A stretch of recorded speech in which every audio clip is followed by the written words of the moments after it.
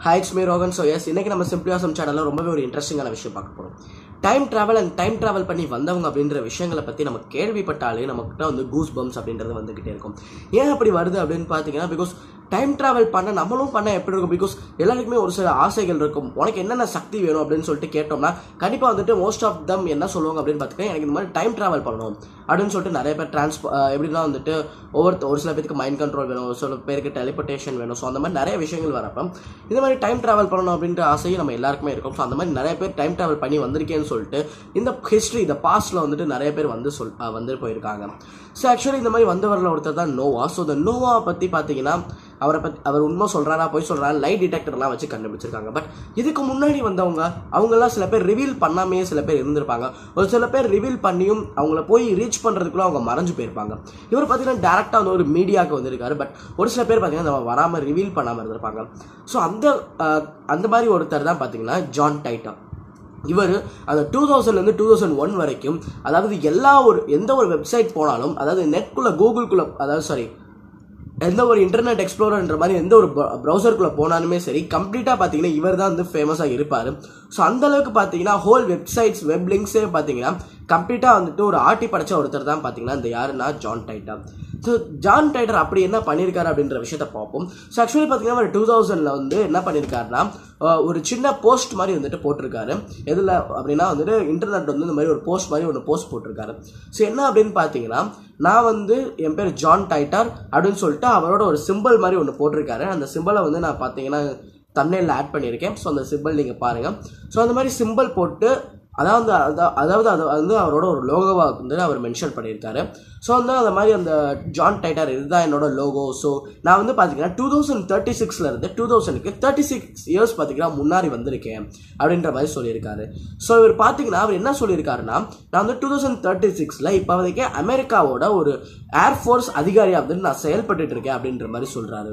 So இவர் பார்த்தீங்கன்னா இந்த மாதிரி ஏர்ஃபோர்ஸ் அதிகாரியாக செயல்பட்டு இருக்கவர் ஏன் 2036 2000க்கு வந்து எதுக்கு வந்து இந்த மாதிரி போஸ்ட் போடுறாரு நான் ஜான் டைட்டர் அப்படின்னு சொல்லிட்டு கேட்டீங்கன்னா, அவர் அதுக்கான சொன்ன ரீசன் என்ன அப்படின்னு பார்த்தீங்கன்னா, நியூக்ளியர் டெஸ்ட், அதாவது நியூக்ளியர் வெப்பன்ஸ் காரணமா இந்த உலகத்துல வந்து ஒரு 2036 வேர்ல்டு வார் 3 வந்து நடக்க போகுது.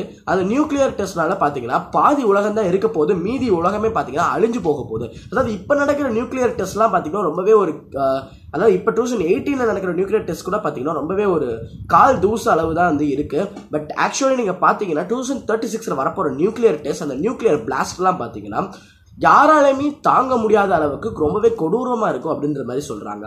ஸோ இந்த அளவுக்கு வந்து மக்கள் ஒவ்வொருத்தங்க கூட போட்டி போட்டு கம்ப்ளீட்டா பாத்தீங்கன்னா இந்த உலகத்தை தன் கைவசப்படுத்தணும்னு சொல்லிட்டு இதுக்கு முன்னாடி மன்னர்கள் என்ன நினைச்சாங்களோ அதே மாதிரி நினைச்சு ஒவ்வொருத்தங்க கூட சண்டை போட்டு ஈகோ அந்த விஷயங்கள்னால பாத்தீங்கன்னா இந்த உலகத்தையே அழிக்க போறாங்க அப்படின்ற மாதிரி சொல்லியிருக்காரு. ஸோ அது மட்டும் இல்லாம இந்த ஜான் டைட்டர் என்ன சொல்லியிருக்காரு அப்படின்னு பாத்தீங்கன்னா, அதாவது இந்த ஃபியூச்சர்ல என்ன நடக்க போகுது அப்படின்னு பாத்தீங்கன்னா, உங்களை யாருக்குமே, அதாவது உங்களுக்கு மட்டும் தான் பிடிக்கும், உங்க கூட பிறந்தவங்க இல்லைன்னா உங்க பேரண்ட்ஸ் யாருக்குமே பார்த்தீங்கன்னா உங்களை பிடிக்கவே பிடிக்காது. எல்லாரும் செல்ஃபிஷா இருக்க போறாங்க, செல்ஃப் கேர்டா இருக்க போறாங்க, யாருமே அடுத்தவங்களை பத்தி கேர் பண்ணவே மாட்டாங்க, அவங்க தான் இருக்க போறாங்க. ஸோ அது மட்டும் இல்லாமல் பார்த்தீங்கன்னா இந்த உலகமே லேசி உலகமாக ஆக போகுது. அது மட்டும் இல்லாமல் யாருமே வேலை பார்த்து காசு சம்பாதிக்க வந்துட்டு கஷ்டப்பட்டு திருடுறது கொலை எல்லாமே வந்துட்டு நடக்க போகுது அப்படின்ற மாதிரி ஜான் டைட்டர் வந்து சொல்லியிருக்காரு. ஸோ அது மட்டும் இல்லாமல் அவர் வேற என்னென்ன விஷயங்கள் சொல்லியிருக்காரு அப்படின்னு பார்த்தீங்கன்னா, முடிஞ்ச அளவுக்கு இந்த மாதிரி நியூக்ளியர் ரேஸ், அதாவது யார் அதிகமாக வந்து நியூக்ளியர் வெப்பன்ஸ் வச்சிருக்கா அப்படின்னு சொல்லிட்டு சண்டை போட்டுட்டு எல்லாரும் முன்னாடி போகாதீங்க, இது கண்டிப்பாக வந்து உலகத்துக்கு ஒரு பெரும் அழிவை கொடுக்க போகுது அப்படின்ற மாதிரி சொல்லியிருக்காரு. பட் இவ்வளவு விஷயங்கள் இவர் சொல்லியிருக்காரு இல்லையா, இவர் 2003 பார்த்தீங்கன்னா அமெரிக்காவில் ஒரு சிவில் வார் மாதிரி, அதாவது அமெரிக்காக்குள்ளேயே வந்துட்டு ஒரு கவர்மெண்ட்டுக்கு எதிராக ஒரு ப்ரொடெஸ்ட் நடக்க போகுது அப்படின்ற மாதிரி சொல்லியிருக்காரு. ஸோ இந்த மாதிரி இவர் சொன்ன ஒரு சில கான்ஸ்பைரசி தியரிஸை வச்சு இவர் இந்த மாதிரி சொன்ன விஷயங்கள்லாம் தவறுன்ற மாதிரி ஒரு சில பேர் ப்ரூவ் பண்ணியிருக்காங்க. பட் ஆக்சுவலி இவர் பார்த்தீங்கன்னா சரி அப்படின்னு ப்ரூவ் பண்ற மாதிரி ஒரு சில விஷயங்கள் பண்ணியிருக்காரு. என்னென்ன விஷயங்கள் அப்படின்னு பார்த்தீங்கன்னா, இந்த நியூக்ளியர் இதனால பார்த்தீங்கன்னா ஒவ்வொரு கண்ட்ரீஸும் தான் பெருசு அப்படின்னு சொல்ற மாதிரி விஷயங்கள் நடக்கும்ன்ற மாதிரி இப்பயும் நடந்துகிட்டு இருக்கு. ஸோ இப்போ என்ன நடக்குது அப்படின்னு சொல்லிட்டு சொல்றாங்க அப்படின்னு பார்த்தீங்கன்னா, இந்த நார்த் கொரியா பார்த்தீங்கன்னா அமெரிக்காவை வந்து எதிர்க்கிற மாதிரி நியூக்ளியர் வெப்பன்ஸ், ஸோ இந்த மாதிரி நியூக்ளியர் வெப்பன்ஸ் லான்ச் டெஸ்ட் பண்றதுனால தான் அமெரிக்காவை எதிர்க்கிறாங்கன்னா, ஏன்னா இந்த நியூக்ளியர் வெப்பன் தான் பார்த்தீங்கன்னா அமெரிக்காவை எதிர்க்கிறதுக்கான ரீசன். ஸோ அந்த ஒரு ரீசன்னால மேபி வந்து பார்த்தீங்கன்னா அவர் அந்த மாதிரி சொல்லியிருக்கலாம், நியூக்ளியர் டெஸ்ட் இதோட ஸ்டாப் பண்ணுங்க அப்படின்னு சொல்லிட்டு. அது மட்டும் இல்லாமல் அவர் வேற என்னென்ன விஷயங்கள் சொல்லியிருக்காரு அப்படின்னு பார்த்தீங்கன்னா, அதாவது IBM 5100 அப்படின்னு சொல்லிட்டு ஒரு கம்ப்யூட்டர், அதாவது அவர் வந்து அந்த போஸ்ட் போட்டிருந்தார் இல்லையா, ஸோ அந்த போஸ்ட் போட்டப்ப அவர் என்ன சொல்லியிருந்தாருன்னா, நான் 1975க்கு போனேன். ஸோ 1975 போய் IBM 5100 அப்படின்ற வந்து ஒரு எப்படி சொல்லனா ஒரு கம்ப்யூட்டர் வகை அது. ஸோ அந்த IBM 5100 நான் வாங்கிட்டு அந்த திருப்பி நான் 2036க்கு ரிட்டர்ன் போகும்போது தான் நான் 2000 லேண்ட் ஆயிருக்கேன். நான் லேண்ட் ஆனதுக்கான ரீசன் என்ன அப்படின்னு பார்த்தீங்கன்னா, இந்த மாதிரி உங்க எல்லாரையும் வார்ன் பண்ணிட்டு போறதுக்கு தான். பிகாஸ் இப்போ நான் வந்து கஷ்டப்பட்டுட்டு இருக்கேன். ஸோ என்ன வந்து இதே மாதிரி வந்து விஷயங்கள் நடந்துடக்கூடாதுன்றதுக்காண்டி நான் சொல்றேன் அப்படின்ற மாதிரி சொல்லிட்டு போயிருக்காரு. ஸோ அதனால பார்த்தீங்கன்னா அவர் 2000 வந்து இந்த மாதிரி IBM 5100 அவர் வாங்குறதுக்கான ரீசன் என்ன அப்படின்ட்டு அவர்கிட்ட கேட்டப்ப அவர் என்ன சொன்னார் அப்படின்னு பார்த்தீங்கன்னா, அதுக்கான ரீசன் ஒன்றுமே இல்லை. It can emulate older languages, அதாவது அந்த கம்ப்யூட்டரால் மட்டும்தான் பழங்காலத்து லாங்குவேஜஸ் எல்லாம் பின்பற்ற முடியும் அப்படின்ற மாதிரி சொல்லியிருக்காரு. ஸோ இந்த உண்மை பார்த்தீங்கன்னா கிட்டத்தட்ட அதாவது 1975லேருந்து 2000 வரைக்கும் கிட்டத்தட்ட 25 வருஷமா வந்துட்டு மக்கள் யாருக்குமே தெரியாத ஒரு உண்மை. பட் இவர் பார்த்தீங்கன்னா அந்த விஷயத்தை தெரிஞ்சிருக்காரு.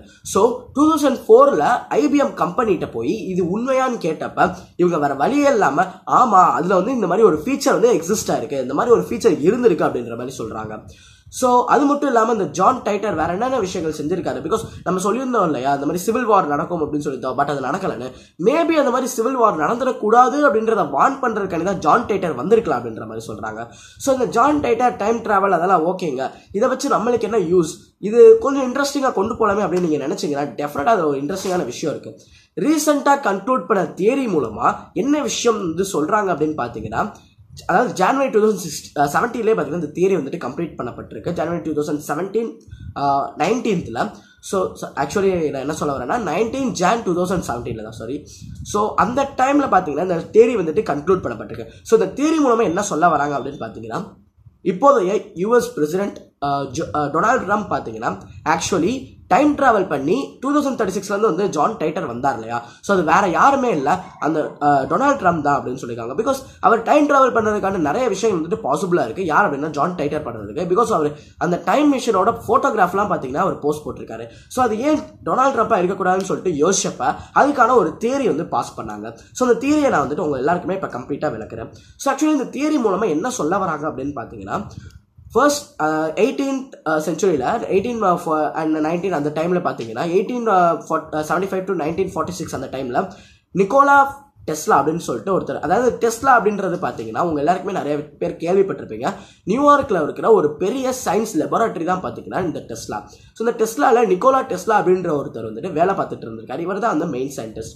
இவர் என்ன சொல்லியிருந்தாரு அப்படின்னு பார்த்தீங்கன்னா, அதாவது மனுஷனால தாங்க முடியும், பட் அவனோட மூளையால மட்டும் அந்த உருப்பாட்டால மட்டும் தாங்க முடியாத அளவுக்கு, அதாவது அவனோட கம்ப்ளீட்டான மெமரியவே ஒரு டிஃபரெண்ட் ஸ்டேஜுக்கு கொண்டு போகிற அளவுக்கு ஒரு எலக்ட்ரிக் கரண்ட், அந்த கரெக்டான பர்ஃபெக்ட் அந்த ஃப்ரீக்வன்சி வந்து கண்டுபிடிச்சு அதை வந்து பாஸ் பண்ணோம்னா நம்மளால டைம் ட்ராவல், அதாவது டைம் ட்ராவலுக்கான எல்லா விஷயம், அதாவது எல்லா தியரிஸுமே ஐன்ஸ்டீனும் ஸ்டீஃபன் ஹாக்கிங்ஸும் சொல்லிட்டாங்க இல்லையா. ஸோ அந்த எல்லா தியரிக்கும் அந்த கோப்புகளுக்கெல்லாம் வந்துட்டு ஒத்து போகிற மாதிரியான ஒரு விஷயத்த நான் செய்ய போறேன்னு சொல்லிட்டு நிக்கோலா டெஸ்லா என்ன பண்ணியிருக்காருன்னா, அவர் கை காலெல்லாம் கட்டி போட்டு இந்த மாதிரி கரண்ட் பாஸ் பண்ணியிருக்காரு. ஸோ இந்த கரண்ட் பாஸ் பண்ண ஆரம்பிச்சோடனே பார்த்தீங்கன்னா இவர் என்ன சொல்லியிருந்தார் அப்படின்னா, என்னால் வந்து என்னோட மனசை வந்து கண்ட்ரோல் பண்ணவே முடியல, நான் கரண்ட் அடிச்சோடனே என்னால் ஷாக் அடிக்கிறது அப்படின்ற ஒரு விஷயம் இருந்தாலும் அந்த வலியவே மறக்கிற அளவுக்கு பார்த்தீங்கன்னா எனக்கு ஒரு விஷயம் நடந்துச்சு. என்ன விஷயம் அப்படின்னு பார்த்தீங்கன்னா, என்னோட மெமரி எல்லாமே பார்த்தீங்கன்னா கம்ப்ளீட்டாக பாஸ்ட் ப்ரெசன்ட் ஃபியூச்சர்னு சொல்லிட்டு தொடர்ந்து ஒவ்வொரு 10 செகண்ட்ஸ் ஒரு நிமிஷத்துக்கு பார்த்தீங்கன்னா மாறிட்டே இருந்துச்சு. என்னால் ஒரு இடத்துல ஸ்டேபிளாக இருக்கவே முடியல, தலையை வெடிச்சிடலாம் போல இருந்துச்சு.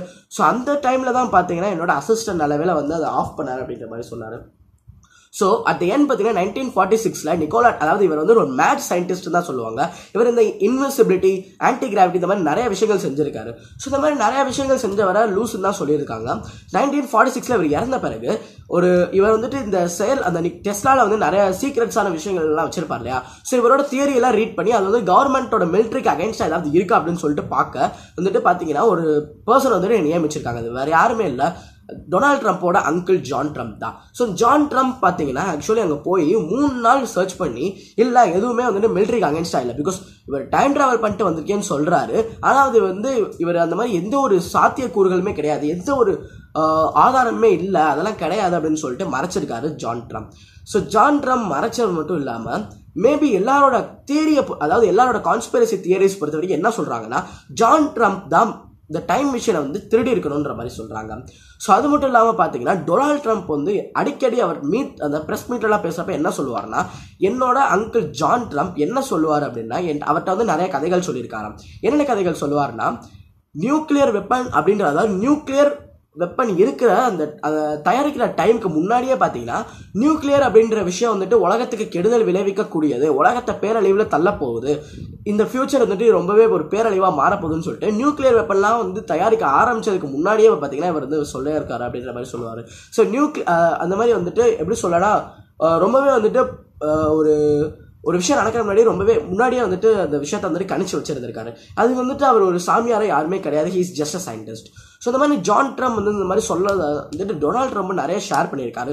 அது மட்டும் இல்லாமல் பார்த்தீங்கன்னா தியரிஸ் பொறுத்த வரைக்கும் இப்போ என்ன சொல்கிறாங்கன்னா, ஜான் ட்ரம்ப்போட உதவியால் அவரோட டைம் மிஷின் மூலமாக டொனால்ட் ட்ரம்ப் வந்து பாஸ்ட்லேருந்து இப்போ ஃபியூச்சர்லேருந்து ப்ரெசென்ட்டுக்கு வந்திருக்காரு. ஸோ இப்போ ப்ரெசென்ட்டுக்கு வந்த இவர் முடிஞ்ச அளவுக்கு ஒரு பெரிய பிஸ்னஸ் மேனாக இருந்து இந்த நியூக்ளியர் வெப்பன்ஸை வந்து தடுத்து நிறுத்தணும் அப்படின்றதுக்கான ட்ரை பண்ணுறாரு. அது முடியலை. ஸோ இப்போ த ஹையஸ்ட் பொசிஷன் உலகமே இந்த இவர் சொன்னால் கேட்குன்றப்ப கண்டிப்பாக யூஎஸோட பிரசிடென்ட் ரோல் தான் அதுக்கு கண்டிப்பாக யூஸ் ஆகும்னு சொல்லிட்டு அதை வந்து இப்போ செஞ்சுட்டு இருக்காரு. ஸோ அதனால தான் பார்த்தீங்கன்னா ஒவ்வொரு முறையும் நார்த் கொரியா வந்து இந்த மாதிரி ஏவுகணைகள்லாம் ஏவுறப்ப அதை வந்துட்டு தடுத்து நிறுத்துறதுக்கு டொனால்ட் ட்ரம்ப் வந்துட்டு ட்ரை பண்ணுறாரு. அது மட்டும் இல்லாமல் ISISக்கும் உலகத்துக்குமே எதிராக ஒரு பெரிய நியூக்ளியர் வார் நடக்க போகுது 2036 அப்படின்னு சொல்றாங்க. ஸோ அது நிறுத்துறதுக்காண்டி தான் இப்போ வந்துட்டு ISISையும் ஒழிச்சு கட்ட பார்க்குறாரு டொனால்ட் ட்ரம்ப். அது மட்டும் இல்லாமல் பார்த்தீங்கன்னா இவர் அதனால தான் பார்த்தீங்கன்னா பெரும் போராட்டத்தினால இந்த ISISஐ வந்துட்டு நிறுத்தணும் அப்படின்னு சொல்லிட்டு நிறைய விஷயங்கள் சொல்லிட்டு இருக்காருன்னு சொல்றாங்க. ஸோ இந்த மாதிரி தியரிஸ் எல்லாமே பார்த்தீங்கன்னா கான்ஸ்பிரசி தியரிஸ்னாலே வந்துட்டு நிறைய சரி நிறைய தவறு இந்த மாதிரி நிறைய விஷயங்கள் இருக்கும்.